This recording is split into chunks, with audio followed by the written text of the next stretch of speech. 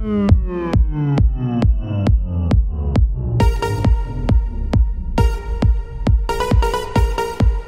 boys and girls, today we're going to learn about osmosis. The reason we do this experiment is to show how differing salt solutions affect animal cells. Or since we usually cover this subject in anatomy and physiology, how differing salt solutions affect human cells. It's important that when we replenish fluids in the body, we use fluids with the proper salt concentrations. Otherwise, this can have a negative impact on the body.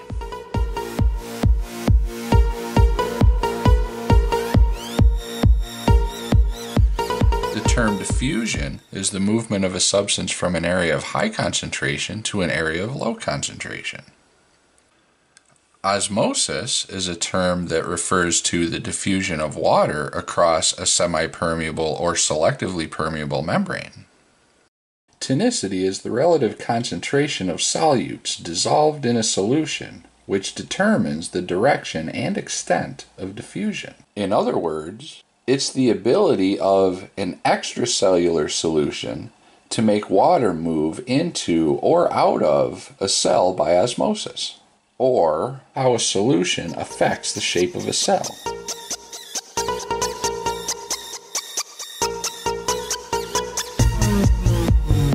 What I'm going to do is draw out the red blood cell demonstration where we put red blood cells in different salt solutions and see what happens to them. So I'm going to start out by drawing 3 beakers. In each beaker, I'm going to put water. The blue line at the top represents water. Into each beaker, we're going to put red blood cells. And I'm only going to draw one representative red blood cell in each beaker. Now these red blood cells have a certain salt concentration in them, just like the cells of our body have a certain salt concentration in them. And the salt concentration inside our cells is 0.9%. Now we're going to put these red blood cells into 3 different solutions. The first solution I'm going to represent is an isotonic solution. Okay, isotonic. Isotonic means the solution has the same solute concentration as the solution inside the cell, which again was 0.9%. So I would represent that by drawing solute particles in the solution like so. Here we have an equal concentration of solute particles on the outside of the cell as inside the cell. Okay. You can see how these solute particles are equally spaced. Right? We have equal concentrations here. Again, isotonic means that the solute concentration on the outside of the cell is the same, the same as the solute concentration on the inside of the cell. Now, in this example over here, we have a red blood cell in a 0% salt solution. Okay? This is distilled water, right? No solute particles inside that solution. Since this solute concentration on the outside of the cell is lower than what's in the red blood cell, we can say that this solution that the red blood cell is in is a hypotonic solution.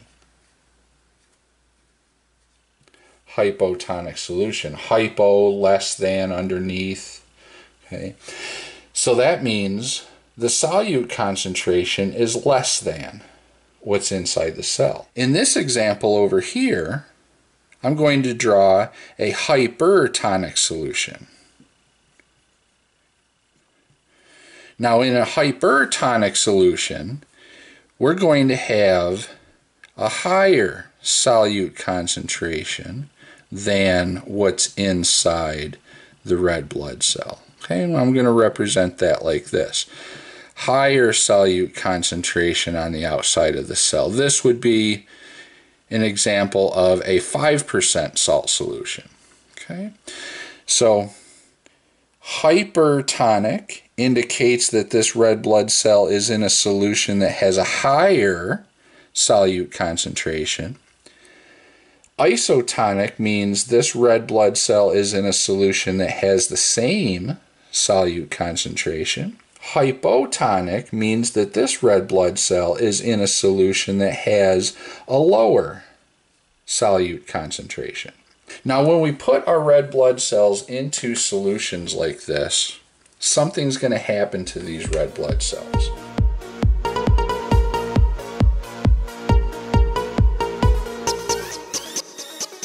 Remember that term tonicity? It refers to how a solution affects a cell. A cell membrane is kind of like the rubber membrane that makes up this balloon.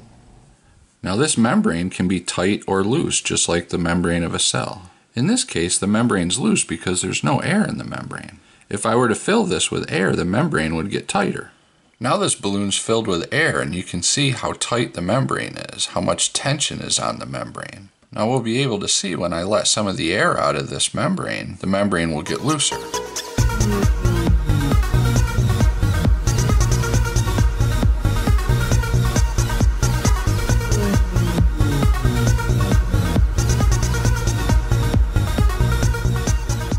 Osmotic solutions are solutions that promote osmosis. Different osmotic solutions will affect the cell differently. If the osmotic solution causes water to exit the cell membrane will get looser and the cell will shrink. If the osmotic solution causes water to enter the cell's going to get bigger and bigger. The cell membrane will get tighter and tighter as the cell expands.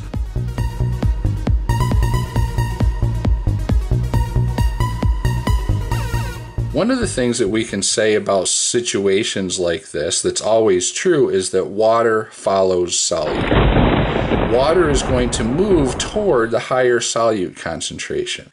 Normally, substances diffuse from a higher concentration to a lower concentration, down the concentration gradient. Okay?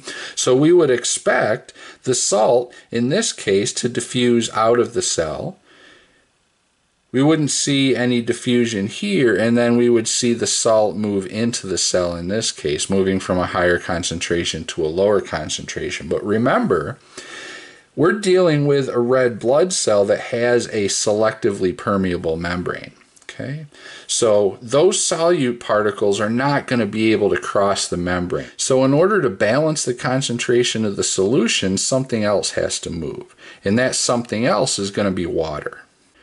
Now, in this case, water follows solute. Water is going to move toward the higher solute concentration, which means water is going to move into the cell. That cell is going to swell up and it's going to burst. Okay, so I'll represent that like so. The poor red blood cell exploded, released its contents. Now that red blood cell is not going to work anymore. This is an example of hemolysis or hemolysis, splitting of the red blood cell. Now in this case here, equal amounts of water will move into the cell as will out of the cell, so we're not going to get a net movement of water here. Now in this case right here, remember, water follows solute. Water is going to move toward the higher solute concentration. In this case, the higher solute concentration is outside of the cell. So water is going to move out of the cell here. When this happens, that cell is going to shrivel up. Okay? And it's going to look something like this. It's going to look spiky underneath a microscope. The term for this is crenation. So we can say that crenation will happen when a red blood cell is placed in a hypertonic solution. We can also say that hemolysis will happen when a red blood cell is placed in a hypotonic solution. When a red blood cell is placed in an isotonic solution, that red blood cell is going to be happy and it's going to be able to carry out all of its physiological processes that it normally does. If you found this video helpful, click like and consider subscribing to my channel. Don't forget to visit www.humanbodyhealth.com.